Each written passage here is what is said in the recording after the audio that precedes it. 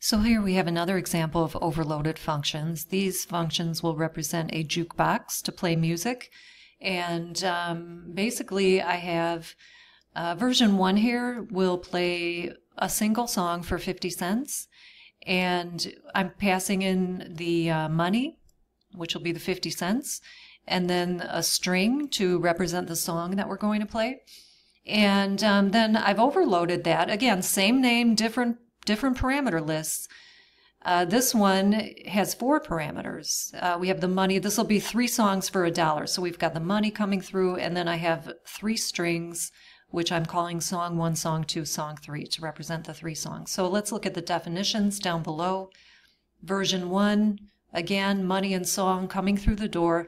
If the money is equal to, look at that double equal sign, if it's equal to 0.5 for 50 cents, we're going to go ahead and play the song. We're just printing the name of the song. Obviously, we're not playing music in our console application, but these \16 character escape sequences are the musical note, so we'll see that at least. And there's the song name. Again, the parameter is the song, and that we're using that parameter in our code. I did throw an else clause in here. If it's not 50 cents, then we're going to ask the user to insert the correct change. So that was version 1. Version 2 has 3 songs.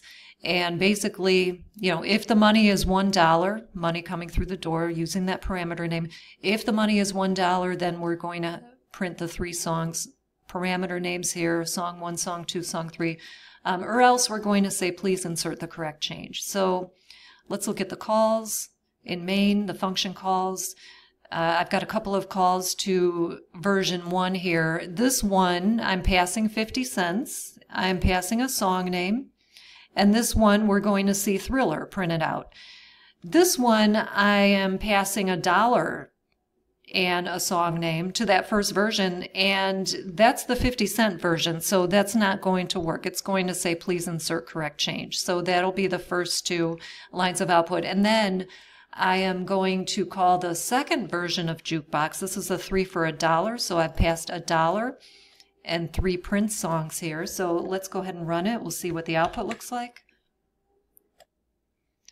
Okay, so this was the first 2 lines are to version 1, the 50-cent version, and we saw the first one was going to work. This one here, this function call.